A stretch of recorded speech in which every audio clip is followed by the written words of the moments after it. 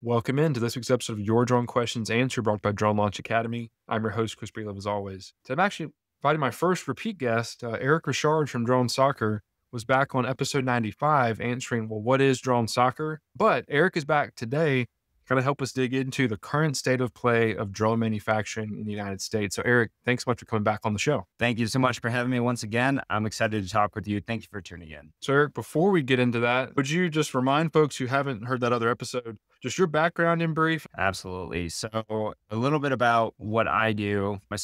Got into drones 12 years ago. I started out as a C-130 crew chief. I was also an aircraft commander. I was a C-130J pilot for 10 years. And then on the drone side, I started my own drone education business in 2019. I did that for five and a half years, developing my own equipment, actually working with India to try and develop a drone and bring it to the US to support the education market. I got invited to the US Drone Soccer and Drone Sports to come and be part of their leadership and continue the development of products and supporting the education community. So that's my history. I guess just to kick us off, well, what is the state of play? We all know what current events are. What do you think is going to happen? Since the beginning of the year, it's just been such an exciting time. Everything's changing. We got the new political climate is changing, and all the businesses along with us are just trying to figure out what is happening, what is the effect, how do we respond to it, and how do we keep supplying equipment. So there's a massive delay in getting the equipment in stock, being able to ship stuff out. So right now there's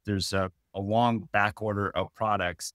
We also started to see, as tariffs started, everyone wanted to get ahead of it. So we saw bulk orders from major manufacturers, from retailers, and that just clogged up the system, the shipping system. So now your package that took 1 week to get to you, maybe 2 weeks, was taking 3 to 4 weeks to arrive, further compounding the issue of getting our equipment to customers. And from then on, it's just been going downhill. As things have changed, that just takes time for it to actually get to the ports. So what we've seen is in charges, we have only paid one tariff thus far. And that was from a European country. We imported something, we got a tariff notification and fees and everything.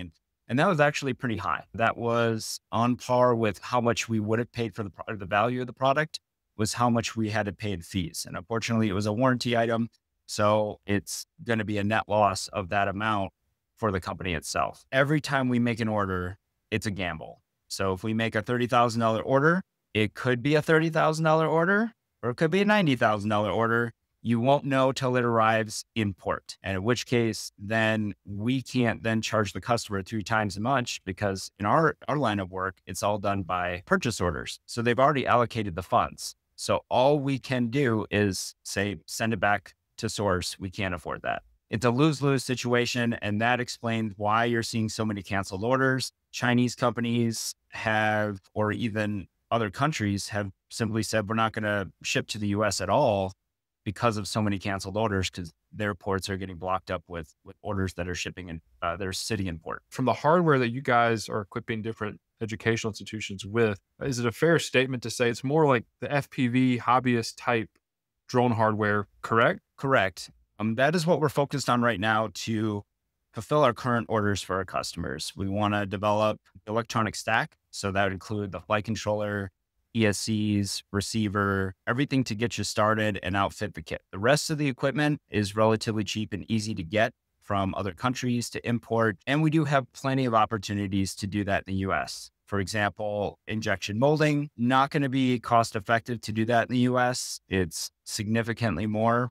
However, it is still possible, and it's relatively easy to make the molds and do everything for that. We have been very fortunate on the drone sports side, the manufacturing side, that we have anticipated something like this happening about 6 months ago. We recognized the dependency. We wanted to get control over our quality control, our programming, set our customers up for success, just one-time plug-in, because a lot of what we see on our end is that it should work right out of the box, but maybe the manufacturer's made a design change, maybe it was made in a different place, and our quality control has gone south. So we started making moves about 6 months ago to bring that in-house, at least the electronic side. And that is also a step in the direction of making us NDAA compliant. So we're really excited about that. We're happy to have the manufacturing up and running. Yeah. Let's talk about a drone, all the components of a simple quadcopter. What sensitive electronics, I suppose, are we heavily Chinese dependent on? And which of those are y'all able in the near term to have an alternative here in the United States versus which ones are we kind of out of luck? And I think batteries might be an infamous one there, right? Yes, yes. There's three big ones that we found out that'll affect the hobbyist community. Obviously, the drones themselves, if they come complete, pre-built,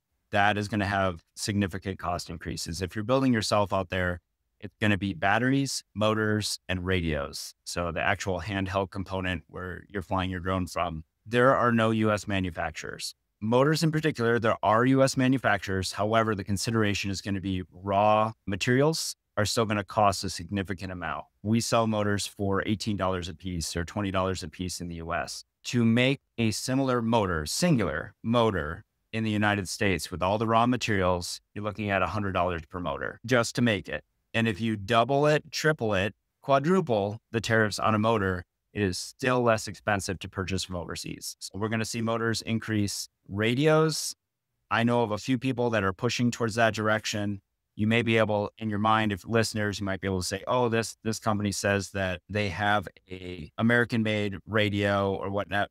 What we're finding is that the internal circuitry is still made and manufactured overseas or in China in some cases. So you're not getting around it. And as the crackdown continues, they're going to become unavailable or you're going to see costs increase to the consumer. We have the focus, we have a plan to do it, and we're working towards that, but all of that will take time. And then batteries, to answer your question, that is not done in the United States, not for the hobbyist level. So raw LiPo batteries that the hobbyists use, the FPV flyers, the drone soccer flyers, those are all made overseas. It's a very dirty business to be in. There's harvesting the raw materials. There can be a lot of pollution associated with it, and as well as the experience and the quality that you're coming out with, right? So you could have a comparable battery made in the US, but it might not live as long, might not last as long. Your flight time will get reduced. All of that is going to be a sacrifice and the price will be higher. So right now, batteries have not been affected in the United States, at least for drone sports side. We have plenty of batteries in the United States in a warehouse. Everything will be good to go for quite some time, which is great.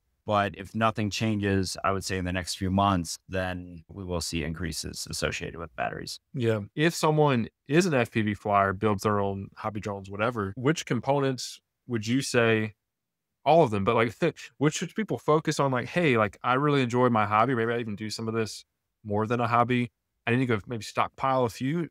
Would it be batteries? What other components you think folks should try to get while they can before they become scarce? If you're focused on the hobbyist side, or maybe you're doing real estate fly-throughs, or you're making a business out of freestyle drones or cameras, I recommend getting motors. Flight controllers will continue to improve in the United States as they come online, more features, more options. But if you're demanding a lot from your flight controller, I recommend getting the one you want, maybe getting a couple spares. The motors especially, I would pick up extra motors and then the batteries to get ahead of it. Cameras are an interesting topic. All cameras in the FPV worlds, short of like DJI or other high-end, high-def cameras, I don't know about those, but especially the analog side, those boards are all made overseas.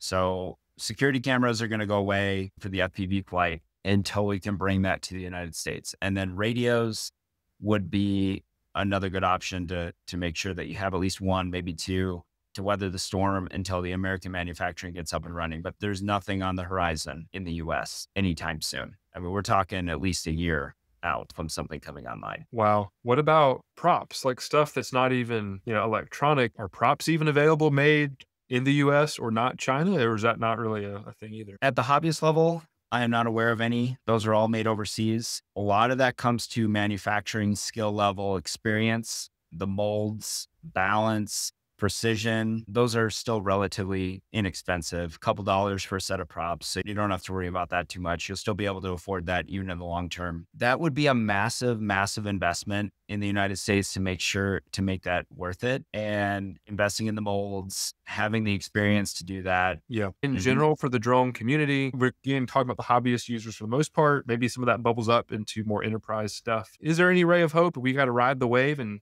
just wait? Like, what do you think? Where's our hope in? Yes. Yes. Okay. So here's the hope, everybody out there. The truth is that this whole process, everything we're seeing right now is a long time coming. What happened is that due to the current political climate, we have fallen off of a cliff and everything has been moved up by 1 to 2 decades. So me as a company, we're like, okay, cool. Yesterday we could source the equipment. Today we can't. There is now a market for that equipment in the United States. Who do we purchase from? Well, the answer was it was never profitable. So there's so much business opportunity and entrepreneurs to start up. And we've always had the capability to bring this in-house, most things in-house.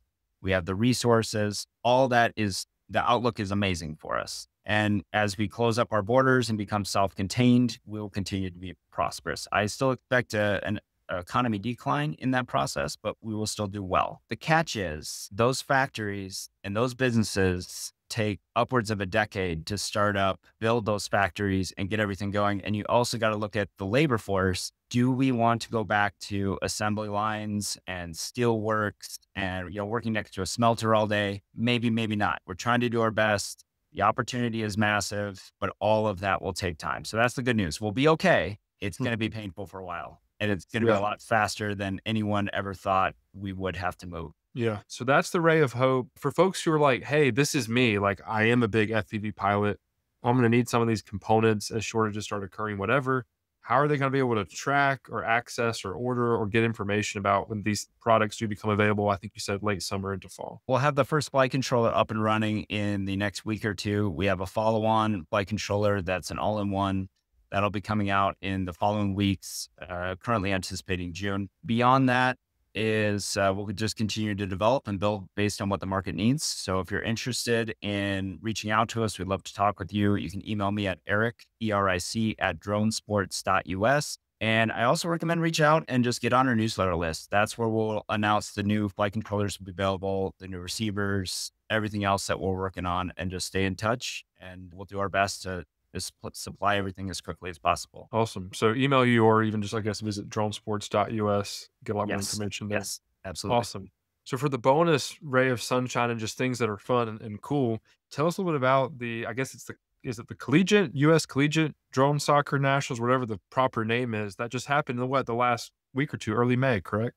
Yes, May 2nd and 3rd, the World Air Sports Federation, FAI, the F9A Drone Soccer National Tournament happened for the United States.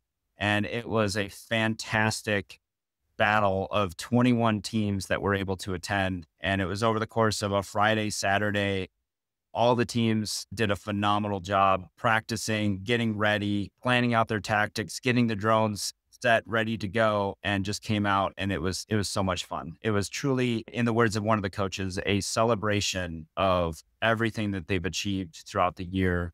And in that, we got to talk with a lot of students, a lot of coaches, just finding out what drone soccer has done for them. And we're seeing a lot of our seniors have plans, have scholarships to colleges, pursuing aerospace as a career field, whether that's engineering, piloting, Part 107 certification. There's just been so many opportunities and it's just invigorating for us. So it was a really, really fun time. If you're able to make it next year, or if you're able to participate in drone soccer, I highly recommend it for any of your schools out there. It provides the foundation for so many bigger and better things as they go into high school and beyond. So yes, it was a great time at the Sky Dome in Rome, New York, which is a New York UAS test site. Gotcha. So just to be clear, so it was not collegiate national. This was like secondary, like middle high school students competing in these nationals. Is that correct? It was middle school, high school. However, it's an all-encompassing league. We could have had a group of dads that showed up to come and compete, but in this case, we only had middle school, high school be there.